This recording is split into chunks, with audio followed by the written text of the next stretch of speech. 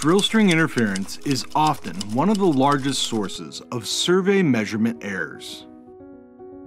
Well, to understand what drill string interference is, first we have to have a basic understanding of magnetic fields, specifically the Earth's magnetic field, and also the magnetic field of the drill string itself.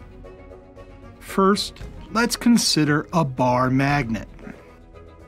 A bar magnet has magnetic north and south poles. Magnetic flux lines are formed as closed loops through and around the bar magnet, with the two magnetic poles attracting each other.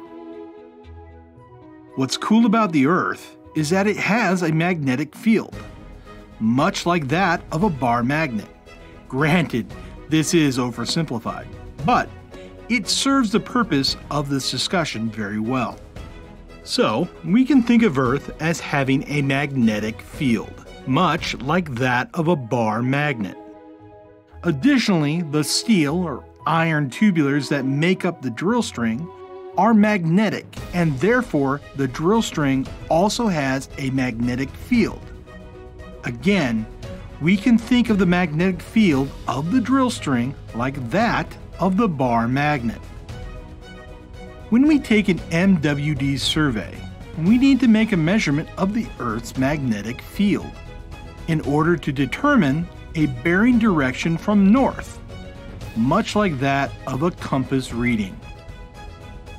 Well, when we try to take a measurement of the Earth's magnetic field while we are drilling the wellbore, what we are actually measuring is the magnetic field that the measurement tool is immersed in, which, assuming no other magnetic sources other than the two discussed, leads to a measurement of the Earth's magnetic field overlaid with the magnetic field of the drill string. In this way, the magnetic field associated with the drill string is interfering with our measurement of the Earth's magnetic field. This is drill string interference. Important aspects of drill string interference are: they act along the hole's direction.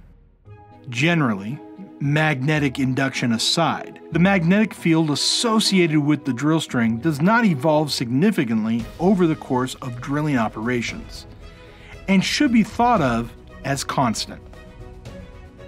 What it does: drill string interference, depending on orientation, can pull and stretch the Earth's magnetic field.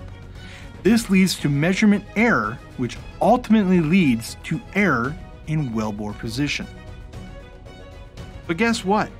Drill string interference can be corrected by using H&P's survey management. Contact H&P's survey management to learn more.